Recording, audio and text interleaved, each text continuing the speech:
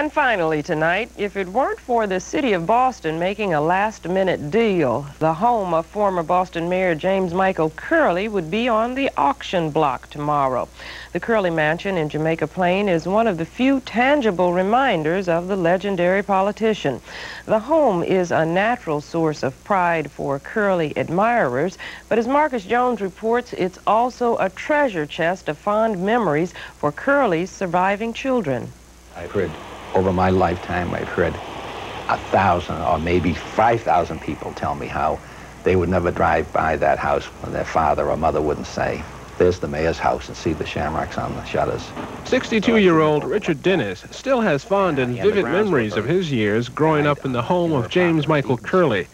Richard and his brother George moved in 1937 when Curley married their widowed mother, Gertrude. My memories of the home have to do with the tree outside that we used to climb and the yard where we used to play and things like that. This stately home across from Jamaica Pond was built exclusively for Curley and first occupied in 1915. Parts of the house came from the Connecticut estate of oil baron Henry Rogers. In a deal characteristic of the crafty politician, Curley paid just $1,000 to acquire this spiral staircase, this oval dining room with chandelier and fireplace included, and 28 carved mahogany doors. I remember with great affection being there with my little daughters and so forth at that huge dining room with him at the head of it carving the Christmas turkey. And he loved that too. He became very fond of those children. James Michael Curley's 4 terms as mayor, 4 terms in Congress, 1 term as governor, and 2 terms in jail are the stuff of political folklore in Boston.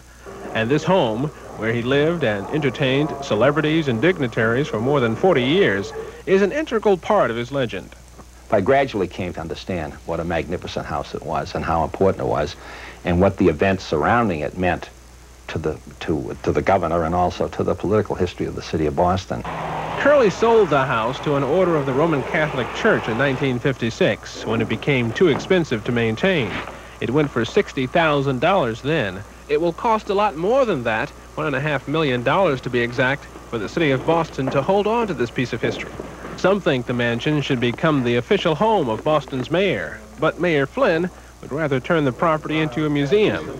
Richard Dennis is not happy with either of those options.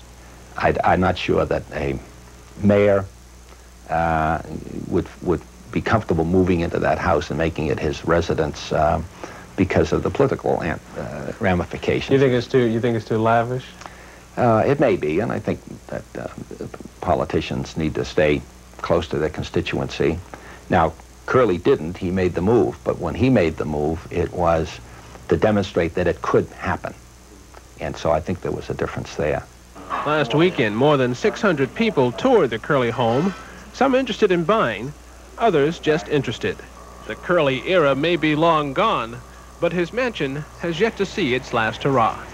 For the 10 o'clock news, I'm Marcus Jones.